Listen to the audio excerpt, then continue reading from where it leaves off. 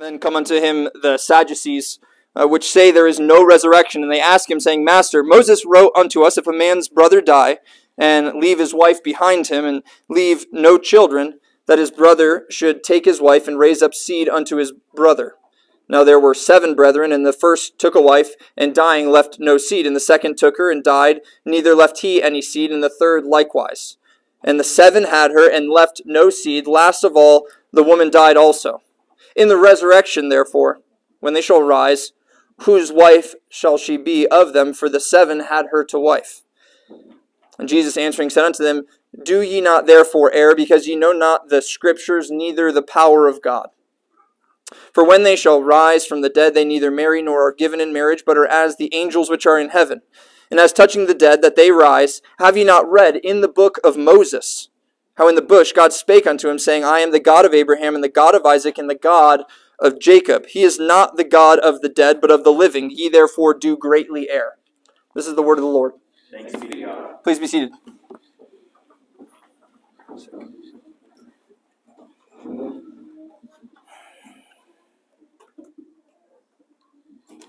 Let's pray together. Father in heaven, thank you so much for this morning. Thank you for bringing us here together, safely bringing us here together this morning. We thank you for your word, for speaking through your apostles and prophets so that we might know you, know your will, know the truth of your gospel. We thank you for preserving this word for us and for giving us the privilege of opening it and hearing from it this morning. And we pray that your word would be preached by the power of your Spirit to the glory of your name and the edification of your people. We pray in Jesus' name. Amen. Amen. Religion, broadly speaking, serves all kinds of purposes in the world, depending on which religion you're talking about. Religion can provide people with all kinds of earthly comforts, the security of a devoted community. We certainly see that with the Mormons up here.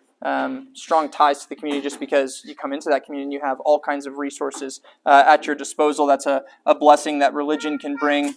Other religions, just bringing the right set of laws that make the self-righteous feel like they can measure up to God's standard.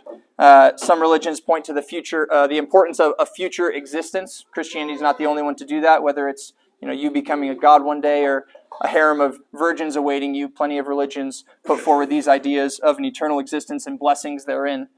Ultimately, there's a commonality, this is my point, a commonality between religions when it comes to trying to establish hope. Religions exist to establish some kind of hope either in the present or in the future. Some kind of peace or prosperity or freedom from evil. But we must ask, on what grounds do they seek to establish these ideas? Christianity likewise asserts that there's a hope in the world for men and women. There is a hope in the world, so we must ask as Christians, how are we grounding our assertions as to what is true? What is our hope? How do we have grounds? Do we have grounds for such a belief? Though we'll walk through this more thoroughly, I want these simple points to be clear from the start of our sermon this morning, of looking at this text this morning. Our grounding for what is true is God's revelation of himself, which we have in the Holy Scriptures, in the Bible. The Bible is where we must establish all of our assertions as to what is true. And you cannot be just comfortable with that answer on a Sunday morning, surrounded by a bunch of other people who share that assumption with you. Because when you go out into the world, people are going to consider that assumption to be folly. And so you have to be okay with stating that, making that assertion that the Bible is our standard for truth, God's revelation of himself, out in a hostile world where that type of, that assertion is not just readily accepted as it is here amongst brothers and sisters.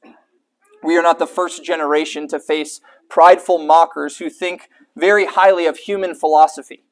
But that's ultimately what we're going to see in the Sadducees, is a group of people, certainly with a veneer of religion, but who think very highly of their own thought processes and what they're able to come to in terms of conclusions from human philosophy.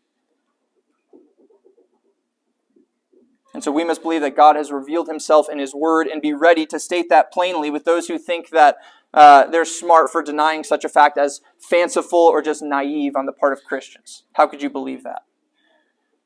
And so we must remember, right, these are foundational elements to establishing any truth for us. God is creator. We are creatures. Remember that we have no basis for knowledge apart from revelation from God to us as his creatures. God reveals and therefore we know.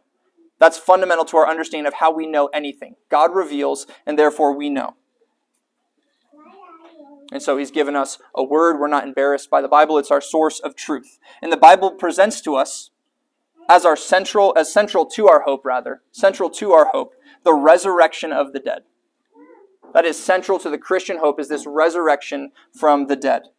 This belief has been a source of mockery for many through history, but our text this morning, this Lord's Day, serves as a proof that even our Lord Jesus tells us this is not just something that even is a New Testament hope, but has been a hope of the people of God down through the ages. He's going to point us all the way back to Abraham. And keep in mind too, reading through that text this morning, you heard Lance read from Exodus 3. We'll look at that again shortly. But keep that text in mind. Is that the text you would go to if somebody told you to prove even from the Bible? Let's say they're giving you the ground of the Bible. Is that the text you're going to go to prove resurrection from the dead?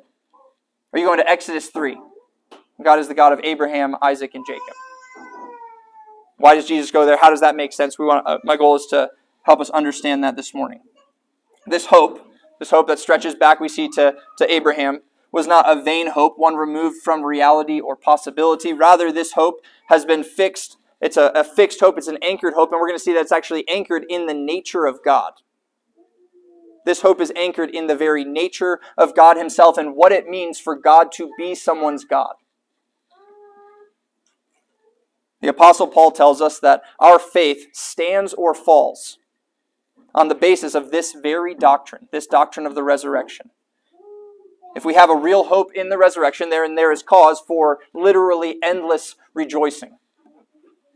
And if we do not have this hope, then literally everything is in vain. And you're wasting your time with this Christianity thing. So it's in regards to the resurrection that Jesus is confronted in our text this morning. And this time the attack comes from the Sadducees. And we've seen in this section of Mark's gospel, basically one attack after another from different groups of religious leaders in Jerusalem who are coming to Jesus asking questions, hoping in asking these questions that they're going to be able to embarrass him or cause him to blaspheme. Matthew Henry describes the Sadducees as the deists of their day. Right, so don't think of these guys as just some nuanced disagreement on the resurrection. The Sadducees denied almost the entire Old Testament scriptures. They only held to the Pentateuch. So the first 5 books of the Bible, right, given by Moses, that's the only thing they considered to be canon, to be scripture. And so this is one of numerous issues that the Sadducees have. Now, we know the Sadducees were in positions of power, right? They made up the Sanhedrin along with the Pharisees, and it was typically from the group of the Sadducees that the high priest would be appointed, which tells you about the religious state of Jerusalem in that day. If you have a fundamental doctrine, not just a New Testament doctrine, but a fundamental doctrine that the Pharisees even believed with this resurrection, you have people who are denying that, who are able to get into seats of power in the Sanhedrin, able to be the high priest in Jerusalem. Right, so it's not hyperbole when Jesus goes into these synagogues, or in Revelation when he's writing to the churches and he calls them synagogues of Satan. Like, oh, that's strong language from Jesus. Well, it's not hyperbole. These places have turned from the Lord. They're not serving the God of Abraham, Isaac, and Jacob. And so we've got divided parties within the Sanhedrin, the religious elite in Jerusalem, those who are leading temple worship there, and we see we see more of the doctrinal discrepancies between the Pharisees and the Sadducees in Acts when Paul comes before the high priest. I remember he speaks ill of the high priest, kind of gets himself into some hot water. And how does Paul get himself out of that situation? When he's before the Sanhedrin, he's got the Sadducees and the Pharisees there. And Paul, keenly aware of the doctrinal discrepancies between these groups, cites his hope in the resurrection as to why he's on trial. This is just a few verses from Acts 23 at verse 6 through 8. But when Paul perceived that the one part were Sadducees and the other Pharisees, this is right after he spoke ill of the high priest, he cried out in the council, "Men and brethren, I am a Pharisee, the son of a Pharisee. Of the hope and resurrection of the dead I am called in question." And when he had so said, there arose a dissension between the Pharisees and the Sadducees. Right? Turns them against each other, and the multitude was divided. For the Sadducees say that there is no resurrection, neither angel nor spirit. But the Pharisees confess both. So what do we learn here in Acts 23? We learn that the Sadducees not only denied the physical resurrection of the body, but also the reality of the immortality of the soul, really the existence of a spiritual reality outside of the physical at all. Right? They're denying angel or spirit. For them it was, and they're very clear on this if you look at their writings at all, and you read Josephus on them, for example, very clear that they basically treated men as beasts. Life was what it was, and there was no life hereafter. They were materialists. So they believed in what they could see, what they could touch. Of course, they come to Jesus with an immaterial line of logic. So they're fine with using immaterial things when it serves their purposes, right? They come to Jesus thinking they're going to trap him with this question. They think the resurrection is a joke, right? And so they're coming to Jesus trying to embarrass him, trying to give him this story about this woman and show that the resurrection is folly. And so they'll use immaterial things when it suits them, but in terms of what they're professing to believe in, they don't believe in an afterlife. They don't believe these things, that anything exists outside of what they can see, what they can touch. And all this is important to understand for our text this morning as these religious leaders come to Jesus for his next round of questioning. And as I alluded to a second ago, it's amazing to see. Absolutely amazing to see in this section of Mark's gospel account, just stepping back and looking at the way that Jesus dismantles every argument that comes before him from these different groups, one after another. Right? No time to prepare, no time to think up a response in between. Jesus in Mark 11 and 12 gives us some of the best examples of street apologetics of all time. Right? He has an answer for each opponent, and his response to the Sadducees even earns the approval of one of the scribes. We'll look at that next week. It's in verse 28, so one verse past where we're going to look at this morning. But one of the scribes, so a guy who is just standing against him with the Pharisees, now they believe in the resurrection, so they want to see Jesus dunk on the Sadducees. It's a little bit of a tension for them because they want to see Jesus thrown down, but they also stand against the Sadducees, and so we see he actually gets the approval of a scribe with the way he responds to these Sadducees. Now, the Sadducees come from a different angle than the Pharisees had just come. Remember, the Pharisees came asking a question about taxation. Should we give taxes to Caesar? They were with the Herodians. And so that was a very political angle. Obviously, theological implications to what he's saying, but a very political angle, whereas the Sadducees are coming here with pretty much purely theological ends in mind. They shared the Pharisees' desire to condemn and embarrass Jesus, but the Sadducees come at it with what they think is an argument proving the absurdity of the resurrection of the dead. Mark adds the detail for us in verse 18 that these folks, these Sadducees, do not believe in the resurrection. So it tells us this is already known, right? Mark knows this, and it's an assumption, a presupposition that the Sadducees are coming into the conversation with. Right? So you don't come into this thinking, oh, the Sadducees are asking a genuine question because they really don't understand this, and they would just love for Jesus to teach them. No, they want to embarrass Jesus. They don't believe in the resurrection. They're already settled in that, and they're seeking to show Jesus' doctrine to be faulty. The question asked by the Sadducees in verses 19 through 23 is in reference to a portion of Scripture that they were willing to quote. There's not much of it, but they've got the Pentateuch, so they go back to Moses, and they're quoting a law from Deuteronomy, verses 5 and 6, which I'll read now. If brethren dwell together and one of them die, and have no child, the wife of the dead shall not marry without unto a stranger. Her husband's brother shall go in unto her and take her to him to wife, and perform the duty of an husband's brother unto her. And it shall be that the firstborn which she beareth shall succeed in the name of his brother which is dead, the first man who died, that his name be not put out of Israel. So this was a legitimate law that the Sadducees are appealing to from Deuteronomy. And before continuing in the text, I think it's an important implication just being stated in our text as if it's normative, and it's no longer normative in our society, and so I think it's worth mentioning. What's the assumption being made in this text? What's Moses assuming about, and what the question of the Sadducees, what is being assumed as one of the primary purposes of marriage? Bearing children.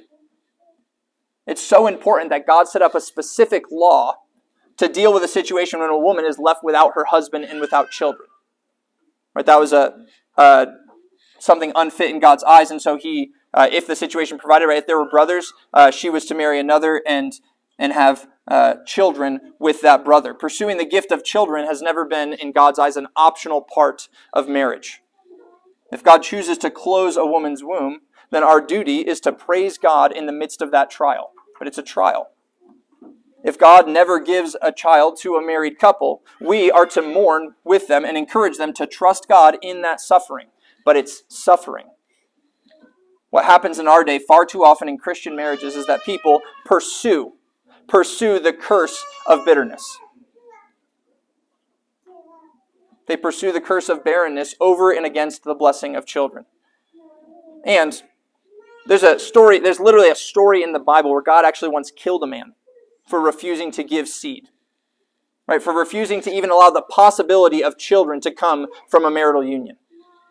It's in Genesis 38, verse 9, if you'd like to read that later. But because we do not fear God and do not believe his promises, we have a society full of Christians who despise the blessing of children and would prefer to choose the purposes of marriage from a buffet of all the blessings of marriage. Right? Because there's plenty of purposes to marriage. It's not just procreation. And people think they have the right to take this ordinance God has given us, right? This thing God has made, and choose what they like the pleasure of it. They love the companionship. They love the double income. Come on. But the difficulties of children, and therefore the real glory of marriage, they push off, as if they have the right to pick and choose. Marriage is that delight in childlessness. Not marriages that are childless, right? That could come up for a number of reasons. God's sovereign over those things. But marriages that delight in childlessness do not please God. And as a side note, this is a way we don't like to talk sometimes, because we don't allow the Bible sometimes to shape the way we need to talk. But you read through the Apostle Paul, and he has no problem praising a church when they're doing something well.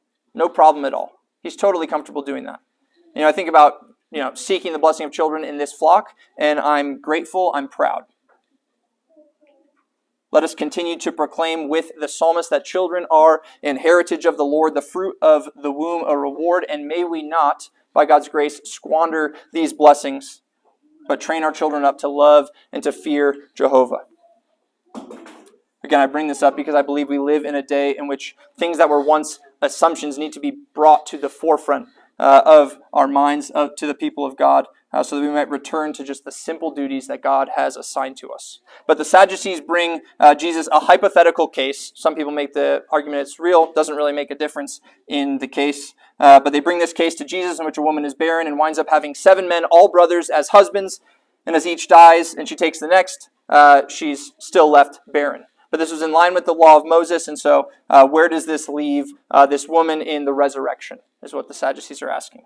These materialist Sadducees think that they have proven the absurdity of the resurrection by showing that this hypothetical woman would either have 7 husbands in heaven, which is weird, not the design of marriage, or she would have to, arbitrarily choose between one of these 7. Either way, she's in a weird spot, and so the resurrection is absurd. Again, we have another enemy of Christ seeking to lay a snare, and of course they think it's well thought out and not easy to overcome. But Jesus' response, we see, is masterful. Now, some of you have surely, if you've had moments in evangelism, if you've taken time to pursue those kind of things, you've likely had moments where God has been gracious by His Spirit to maybe bring a verse to mind that you hadn't prepared beforehand, an argument you hadn't thought of, a direction you didn't anticipate taking the conversation, and God just blesses it in a particular way where it's just good fruit comes from this conversation. If you've ever had that happen, it's just a glorious moment to experience those things, for God to bless you in those moments when you're seeking to share your faith or argue something from the Scriptures.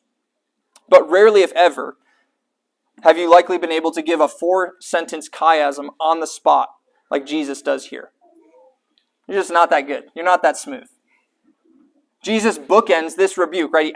The question is asked, and he bookends this rebuke to the Sadducees with 2 versions of virtually the same phrase. He begins and ends with, "Ye therefore do greatly err."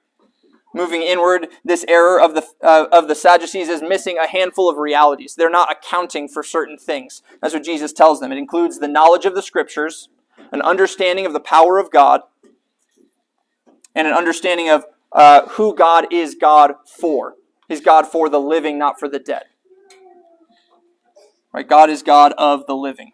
So they're missing these realities, that God is the God of the living, not the dead, that they do not know the Scriptures, and that they do not know the power of God. And then at the center of this rebuke, Jesus he gives 2 things. He first gives a teaching that shows the folly of their question about marriage, followed by a teaching on the resurrection. Again, from a text that I don't think any of us, apart from Jesus going here and teaching us to go here, I don't think any of us are going to this text to prove the resurrection. But this is where Jesus goes. Again, Jesus' apologetic abilities are unmatched, and we ought to learn from him here. Drilling further into this rebuke, we again see Jesus doing what he has done in his previous theological debates with the Pharisees, and that is appealing to the Scriptures.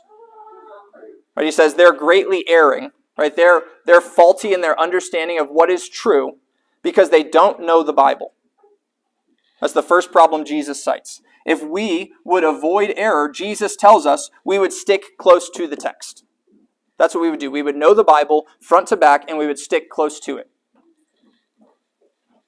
Constantly seeking to grow in that knowledge. But if you do not know the Scriptures, the flip side of it is that you will err. Right? You'll go astray. Only if you know the Scriptures will you be able to avoid the latest unbiblical trend in the world, whether it's being cited as a new revelation or a return to the old paths. You can say either one of those things, but if it's not in accordance with the Scriptures, then it's not right. Only a sound knowledge of the Scriptures gives us a sure way to be kept from error. And it's worth noting here that a sound understanding of the Scriptures, and this is important in our day, will always be in line with the rule of faith. It'll always be in line with the doctrine that's been passed down to us from the apostles down through the faithful church. Right? The testimony of the faithful church down through church history. Right? And that's opposed to the idea that we can say, well, it's just me and my Bible. This is all I need. I just need to know the Bible, and I have no reverence for what the Bible tells me actually are other authorities that are legitimate. Right? So the fact that the Bible is our ultimate and our infallible authority doesn't mean there's not other authorities that exist. The church is a legitimate authority, always in subjection to the Word. But the church is a legitimate authority. The Bible itself tells us that the church is the pillar and ground of the truth. Right? It's testified to the truth down through the ages. That's why we recite creeds together as a church. Right? Because these creeds, which were given, and we believe that the Holy Spirit is not working in our church for the first time ever. Holy Spirit's actually been working through generations of faithful Christians. We're actually building on a pretty solid foundation, a pretty solid building at this point. And so we want to recognize those things and even submit ourselves to those things insofar as they're in line with the Word of God. Right? We have a confession of faith for that reason. We cite creeds together for that reason. And so the Bible is ultimate. The Bible is infallible. It's our only infallible. It's our ultimate source, but it's not our only authority. But it is what we must know. And that's why church history is extremely important, something worth studying, worth knowing, so that we might know what the faithful believers have said down through the ages. So the Sadducees claim to believe the books of Moses, right? They believe these first 5 books of the Bible. But we'll see that they do not even believe the portions of Scripture that they choose to accept. They err because they do not know the Scriptures. That's Jesus' first rebuke to them. Next, Jesus cites their lack of knowledge in regard to God's power, the power of God. They do not know the power of God. Right? If someone mocks you for believing in the resurrection of the dead, you ought to tell them that it is God's power that they are mocking. Right? We, as Christians, do not believe that we have the ability to raise ourselves from the dead. That's not the Christian doctrine of the resurrection. We believe in the power of God to be able to do what He wills. And we believe that God does this work of resurrection as a work of grace in the hearts of His elect people. Such a doctrine will appear fanciful to those who are steeped in materialism and human philosophies. And so, of course, the Sadducees think they are coming with superior wisdom into this conversation, utilizing, again, immaterial logic to bring this question to Christ. But this doctrine is far from fanciful. The hope of Christians in the resurrection, which we'll talk about more shortly, rests in the revelation of God in His Word to us. In that Word, we are told explicitly, as we saw a few weeks ago, what is impossible with man, right? Camel through the eye of a needle, is possible with God. With God, all things are possible. Therefore, our inability to resurrect ourselves is not a limiting factor in the reality of the resurrection. And so the Sadducees ask their question, and Jesus tells them from a place of that they're asking it from a place of profound ignorance. They don't understand the Scriptures. They don't understand the power of God.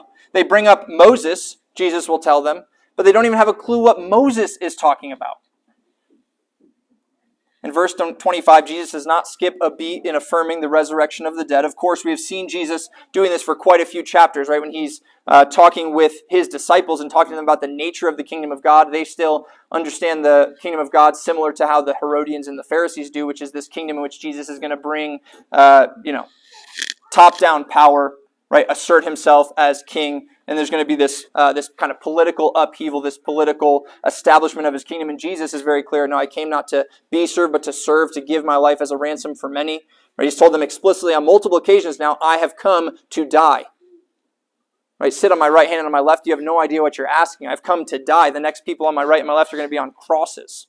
I've come to die, to give my life, and I will then be raised from the dead 3 days later. So Jesus has been making this explicit. It's not like he's teaching on the resurrection for the first time, but each of these references has been to Jesus' own death and resurrection. Usually, again, in the context of teaching his disciples exclusively. In answering the Sadducees' question, Jesus says that there will not be marrying nor anyone being given in marriage in heaven. Right? And why is this phrase repeated twice? Well, men marry, women are given in marriage. Man and woman's been a thing for a long time. There's a distinction there. I'll let you fill in the gaps. But Jesus' point is that these marital unions that many of us have on this earth are not part of our existence in the resurrection. And understanding this comparison Jesus makes to angels, where he says we'll be like angels, I think Luke's gospel account gives us helpful insight. So this is Luke 20, verses 34 through 36. What does it mean to be compared with the angels? Jesus answering said unto them, the children of this world marry and are given in marriage, but they which shall be accounted worthy to obtain that world and the resurrection from the dead neither marry nor are given in marriage, nor can they die any more, for they are equal unto the angels and are the children of God, being the children of the resurrection. Again, procreation is one of the great purposes of marriage. Marriage is the God-ordained means by which procreation is to take place in the world, and that procreation does not appear to be a part of the resurrection life. Because the fact, at least part of it, we no longer need procreation. That's what Calvin cites. We no longer need procreation to perpetuate a people on the earth because we'll live on forever. We'll be like the angels in that we will no longer die, but enjoy immortality alongside them, and we'll be like them in likewise not participating in marriage as they do not now. Now moving to verse 26, Jesus makes his positive argument here for the resurrection of the dead. Again, interestingly quoting from Exodus chapter 3. And I think this quotation is interesting on a number of levels. First, notice that Jesus, at least in one way, maybe not goes out of his way, but chooses to appeal to a text that both he and the Sadducees would claim to be Scripture. Right? Because Jesus doesn't have an issue with the prophets of the Old Testament. So, Daniel 12:2, for example, is a very clear resurrection text. Jesus doesn't have a problem with the authority of Daniel. He doesn't have a problem with the clarity of Daniel. So he easily could have cited that and just told the Sadducees to get over it. You're wrong for rejecting the rest of the Old Testament. That would be fine in terms of what's true. But Jesus purposely goes to a text that the Sadducees, at least in word, right, we know they don't understand even what Moses said. They don't understand the Scriptures. But he goes to a text that they would be willing to hear. And that's what we're doing. It's a very similar situation we have with the Mormons, for example. Right? The Mormons affirm the Old and New Testament as Bible to a degree, right? They're going to always want to turn to the Book of Mormon, and if you go to those texts, they might start dancing around, that's been translated weird, this or that. I don't know if that's been faithfully preserved. But the fact that we have a text we can appeal to with them that they at least say is Scripture is a blessing, and so we go there, and then the Word of God cuts. Right? We believe that the Word of God is sharp and is going to cut, and so we go to those texts, right? We take the Jehovah's Witnesses to Hebrews 1 and then into the Psalms. Right, because we believe the Word of God cuts. So if they're going to give us that ground on any level, we're going to take it. Jesus is going to take that ground. If you want to cite to me the Pentateuch, I can go to the Pentateuch and prove the resurrection, no problem. And so that's what he does.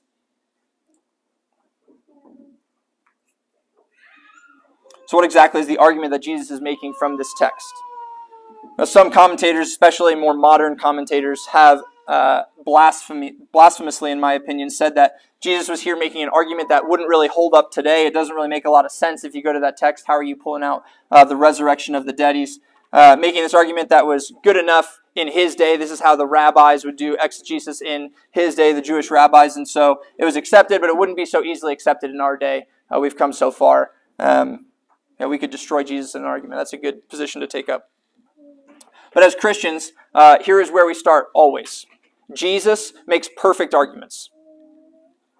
It's our job to understand. If somebody comes to a text like this and they say, it was good enough to thwart them, but it's not actually like logically sound, this or that, all that person's proven to you is that they should shut their mouth when it comes to teaching the Bible. They have no business talking about the Bible if they're going to talk about Jesus that way. Right? Our job is to understand the argument, right? Unpack it, figure out how it works together. But we know that Jesus is making a sound argument here. That's certainly where we start. This is not only a sound argument against the Sadducees, it's an authoritative argument. Jesus is teaching us. When we read now Exodus 3, in light of this text, you need to understand what Jesus says and allow what Jesus has said to affect the way you're going to interpret that text. Jesus is giving us an authoritative interpretation of this text from Exodus 3. And we must understand that before we look at his argument. Now, I take Jesus' point here to be a profound but very simple one. Profound but very simple. Here's the quote again from Exodus 3, verse 6.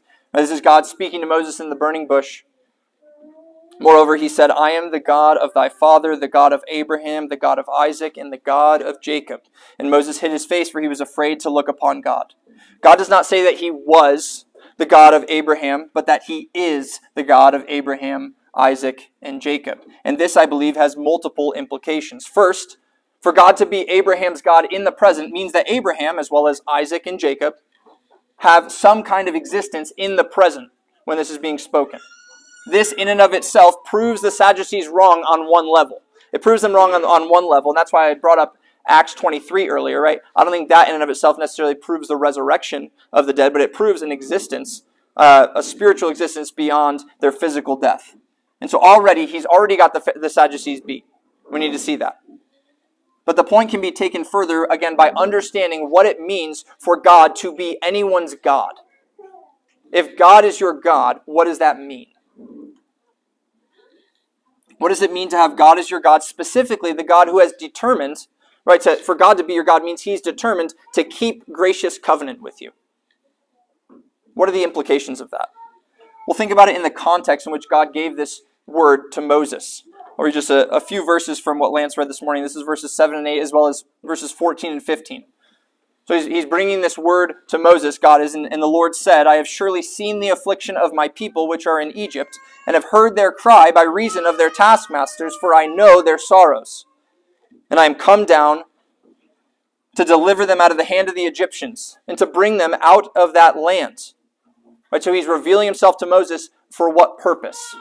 To bring these people out of the land, unto a good land and large, unto a land flowing with milk and honey, unto the place of the Canaanites, and the Hittites, and the Amorites, and the Perizzites, and the Hivites, and the Jebusites.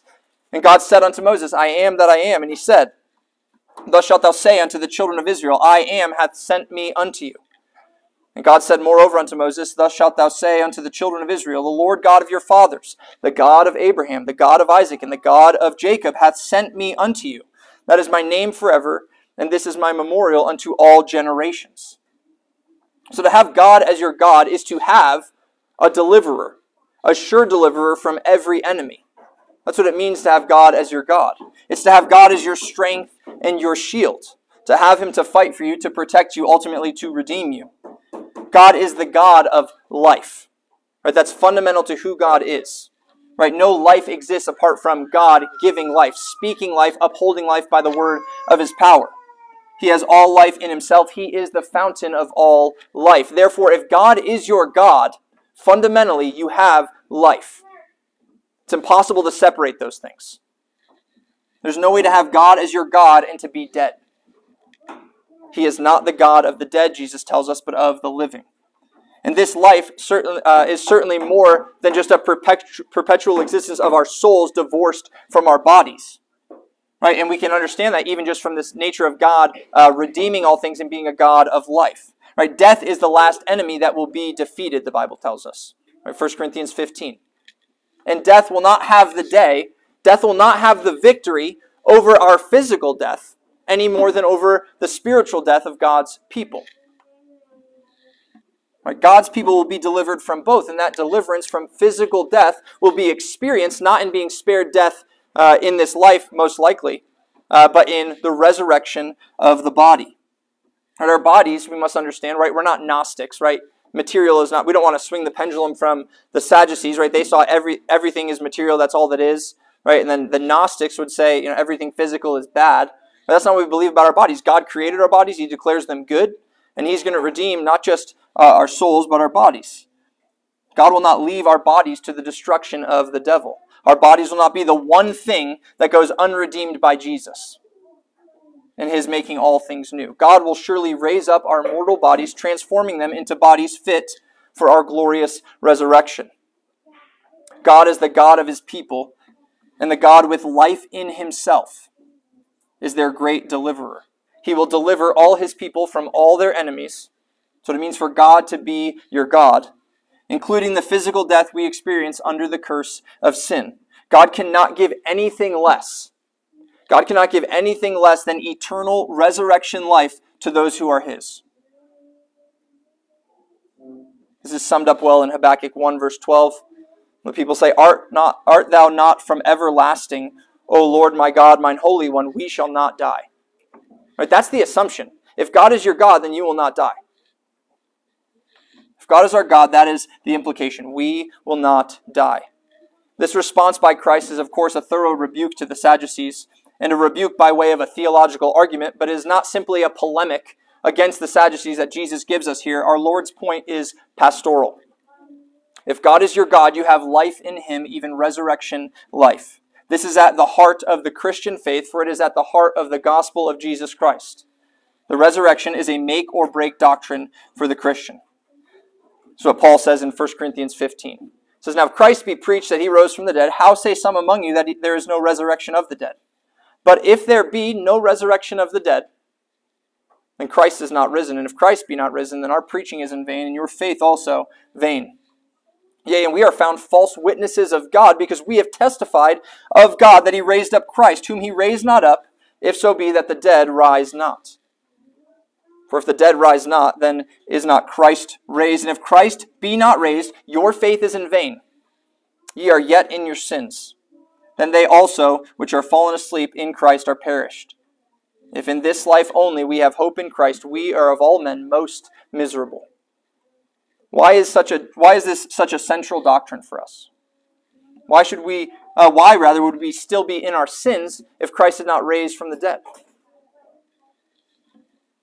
All men born of Adam, born under him, are born dead in trespasses and sins, in need of resurrection life, right? Paul says in Ephesians 2, born dead in trespasses and sins, born as enemies of God, in need of life in place of our deadness, forgiveness for our transgressions against God's law, right? From the fall of Adam, men have been in need of resurrection, both spiritual and physical. All sinners are in need of one who would keep the law perfectly in their place and suffer the due penalty for their sins, right? So that God, again, might be their God, reconciling himself to them through a substitute, one who would purchase for them resurrection life. And it was this work that for which the Son came, taking on flesh and blood so that he would be obedient where we have failed and die on the cross as a substitute for his people, those whom the Father had given him. Paul speaks of the spiritual aspect of this resurrection in Ephesians 2, right after mentioning that we were born dead in trespasses and sins, looking to the mercy of God. He says, But God, who is rich in mercy for his great love wherewith he loved us, even when we were dead in sins, hath quickened us together with Christ. By grace ye are saved, and hath, what? Raised us up. That's spiritual resurrection. Raised us up together and made us sit together in heavenly places in Christ Jesus. The first resurrection, as the Apostle John talks about in Revelation, the first resurrection is our being spiritually raised from the dead, being given life in Christ by his Spirit. And the Bible points us to the resurrection of Christ as the confirmation of the sufficiency of his work in our place. How do we know? How do we know that Christ's work in our place was sufficient to pay for all of our sins? Right, when he's talking about the righteousness that Abraham received by faith, he concludes Romans 4, verses 24 and 25 by saying, But for us also, to whom it shall be imputed, this righteousness which we have by faith, if we believe on him that raised up Jesus our Lord from the dead, who was delivered up for our offenses, went to the cross for our sins, and was raised again, resurrected for our justification. We have been legally declared righteous, right? That's justification. Legally declared righteous before God, before the throne of the Almighty, the just judge, who sees all we have done, if we believe in Christ. The Christ who was delivered up for our offenses and again, resurrected for our justification. How do we know we've been made right with God? What's the seal of that? Well, Jesus is not dead in a tomb. He's raised from the dead. His sacrifice in our place has been accepted by the Father. He has been vindicated. He's been risen from the dead. We have been forgiven. A resurrected Christ means you can be justified through faith in him. This resurrection is the great testimony in history to the power of God. The greatest testimony in history to the power of God. Life from the dead. And that power is wielded for your good if you're trusting in him. Again, Ephesians chapter 1, verses 19 and 20. Right? Paul's praying for these saints in Ephesus. Wants them to understand what is the exceeding greatness of his power toward us who believe according to the working of his mighty power. How has he displayed that power? Verse 20. Which he wrought in Christ when he raised him from the dead and set him at his own right hand in the heavenly places. Right? We just read in Ephesians 2, what does that mean for us? That Christ is seated at the right hand of the Father in heavenly places. We're united to him, and so we have been raised from the dead as Christ was raised and are seated in heavenly places in him. Now, the way to this glorious life is first death. The way for us to have this glorious life is first death. It must be a death, though, in the one who died and rose again. That's how Paul says it in Romans 6 at verse 8. Now if we be dead with Christ, we believe that we shall also live with him, knowing that Christ being raised from the dead dieth no more, death hath no more dominion over him. For in that he died unto sin once, but in that he liveth unto God. Likewise, reckon ye also yourselves. What's the application for us that Christ has been risen from the dead? Reckon ye also yourselves to be dead indeed unto sin, but alive unto God through Jesus Christ our Lord. To be dead with Christ is to count your sins, your former manner of life, right? Temptations that maybe used to plague you, and even the sins you may be choosing to walk in as a Christian. Count them all as nothing. Count it as death. Lay those sins upon Christ so that they might be dealt with and destroyed and have nothing more to do with them. You are dead in him, you live now therefore in him, in the power of his resurrection. To be dead with Christ is to recognize that apart from him, you have absolutely nothing. No forgiveness, no hope. In him you have his very resurrection life. You participate in that. Paul again articulates our hope in Philippians chapter 3, verses 20 and 21. For our conversation is in heaven, from whence we look for the Savior, the Lord Jesus Christ, who shall change our vile body, that it may be fashioned like unto his glorious body, according to the working whereby he is able even to subdue all things to himself. So this is the Christian hope. It's not fanciful, though the materialists and the modern day philosophers may scoff. They scoff without a foundation. Jesus' tomb is empty. We rest on God's revelation to us, and God in his revelation has not simply declared the glory of what it would mean for him to be our God, though it's far out of reach for us. No, God has declared and accomplished far more. He has declared us, his people. God has made that declaration over us. Right? We were dead in sins. What are we going to contribute to that? God has declared that over us. You are my people. I am your God. He has declared himself to be our God, and he's done this by uniting us to his incarnate Son. Returning to 1 Corinthians 15 and closing here, this is how Paul concludes that section we looked at earlier. Right? If we don't have the resurrection of the dead, we are of all people most to be pitied, most miserable. He says at verse 20, but now is Christ risen from the dead and become the first fruits of them that slept. For since by man came death, by man came also the resurrection of the dead. For as in Adam all die, even so in Christ shall all be made alive. But every man in his own order, Christ the first fruits, afterward they that are Christ's at his coming. Then cometh the end, when he shall have delivered up the kingdom to God, even the Father, when he shall have put down all rule and all authority and power. For he must reign till he hath put all his enemies under his feet. The last enemy that shall be destroyed is death. Again, that's 1 Corinthians 15, 20 through 26. Now you are not only united to somebody who was resurrected from the dead, but to the resurrection and the life himself. Because Jesus lives, you can have forgiveness for your sins. Because Jesus is raised from the dead, you are no longer bound by either the condemnation or the power of sin. Sin no longer has the power to condemn you. Right? Christ has paid that penalty, and it no longer has the ability to enslave you. Christ has freed you. Both have been destroyed in Christ, and this is why we have not only a future resurrection hope, but a present participation. And if we're going to live lives as faithful Christians, we have to understand this. We have a present participation in the resurrection life of Christ. We have been raised spiritually from the dead. In this life we live by faith in the Son of God. Sin has no ability to condemn us before God and no ability to hold us in its enslaving clutches. You are free in Christ to call God's law a law of liberty and to walk in that law joyfully. The application for us this morning is that we must see to it that we are living now as those who have been raised with Christ. That we are living with an eye fixed on the glorious resurrection to come. As we keep an eye there, we will be constantly reminded of the victory that Christ will have in our lives, in our families, and in our world as we rule from heaven with Him. We will be reminded that this life is not ultimate and that there is an eternal life of unimaginable glory that is yet to be revealed. Our application is simply to glory in our risen Lord and to trust in Him. Because Jesus lives, you can have God as your God. As God is the God of Abraham, Isaac, and Jacob, He is yours if you are in Christ. And what does that mean to have God as your God? He's not the God of the dead, and so it means having life. It means victory over every foe, even death itself. It means eternal resurrection life in Him. Let's pray.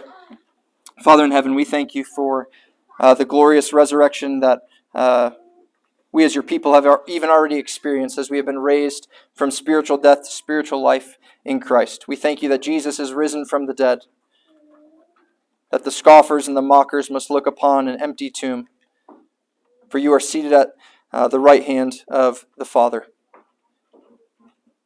We thank You that we have this glorious hope, and we pray, Lord, that it would be a driving force for us in our lives, that we would live in light of the resurrection of Christ, dead to sin that has so long entangled us, enslaved us, brought words of condemnation to us. We pray that You would help us to live in light of Christ's glorious work in our place, calling Your law now a delight as we seek to walk after You in the good works that You've prepared beforehand for us to walk in. We love You, we pray in Jesus' name. Amen.